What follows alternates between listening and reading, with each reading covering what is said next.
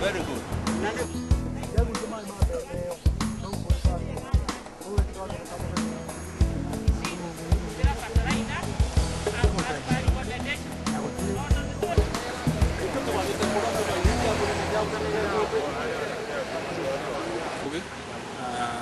From FarmChem Limited. FarmChem, we usually deal with agrochemicals and maize seed and vegetable seed. Of interest today here was a demonstration on use of herbicide in maize. We have used limazine dikupa, and you can see the field is very clean. There was no digging which was done, and despite the fact that it is dry, the maize is still green. That means there was no disturbance of the rooting system. So we encourage, especially in areas where that's why we recommend the use of limazine. Limazine takes care of both broad-leaved and narrow-leaved grasses. But for dikupa, it's purely for broad-leaved weed control in maize field and also in wheat and sometimes even in sugarcane. So from here now, the next time you're coming here, we'll now come to assess the yield. We shall now compare the plot that has been weeded using the herbicide system and the one that has been weeded using the manual hard system. See the yield difference and also see the cost, because weeding using hard at least per acre is 1,500 per acre, and then in case you weed twice, that's around 3,000. But for dikupa, 500 shillings plus whoever is spraying 200 shillings. So with 700 shillings, you have weeded your acre comfortably within 1 hour.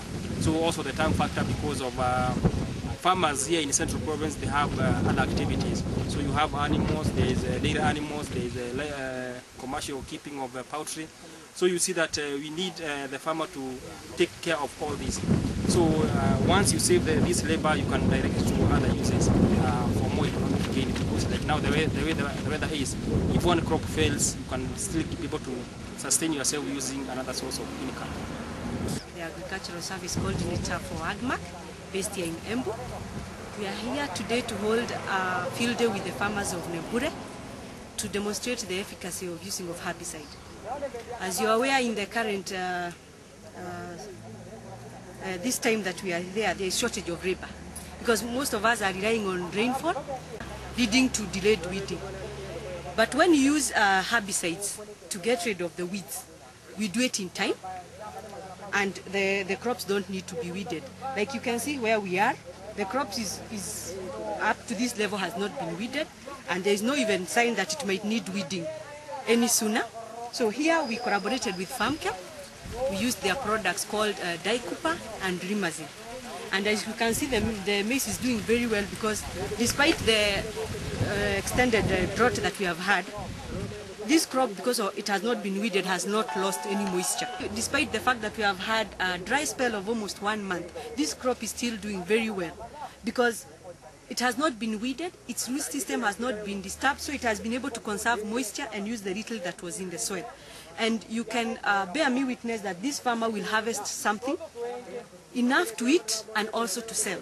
And that is what we are trying to teach these farmers who are gathered here today, to be able to use herbicides so that they can benefit from farming.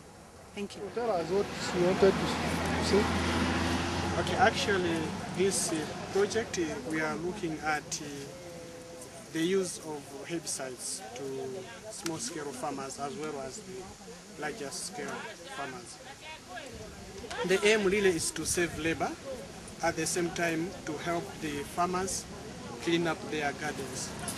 There are so many benefits associated with the use of herbicides. As you might have seen in the plots, we have plots where farmers used herbicides and farmers weeded using their hoes.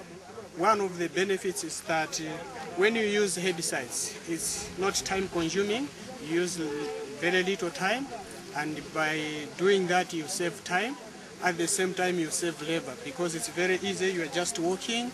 Maybe you are singing while you are working.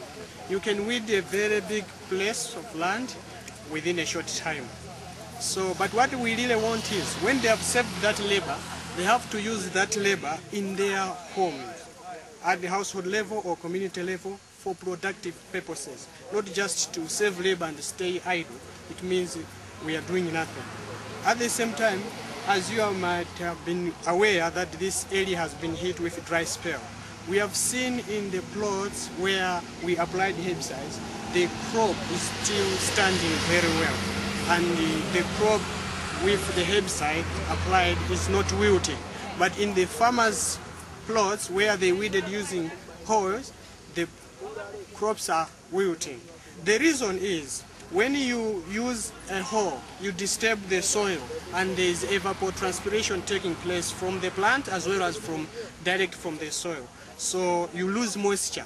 But when you use herbicides, because it's once and it takes time for you to come back, you conserve the moisture. So in one way or the other, we are also conserving the soil. That's the aim. Maybe my friend has something to say. Something else is when you use the djembe or the hoe, you also cut certain roots of the plant, which it would necessarily use to get moisture from the soil. So that is partly why in the hand-weeded plots you see signs of wilting. Besides what he has said about disturbing the soil and letting the soil release moisture to the surface. As CNFA AgMark, our main role is to bring the farm input suppliers with the farmers together so that they can learn from one another. They can, farmers can get their supplies closer to the farm, to their farms, and be able to purchase it and use it in their farms. And in this case, we brought them together for the purposes of the supply company and the local agro-dealer, demonstrating to the farmers how to use these products.